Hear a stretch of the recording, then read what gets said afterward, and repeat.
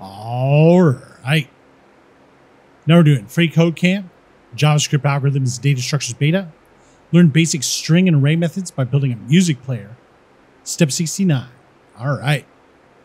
So now we're going to call the setPlayButtonAccessibleText function inside the playSong function.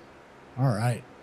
So we're calling the, what is it? The function we just made. So this one right here. All right.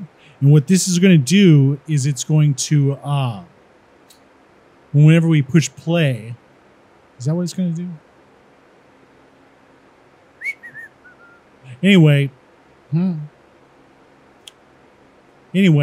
whenever it's playing or whenever we push play or whatever, it's going to read the name. If we have a screen reader going, it'll read the name of the song.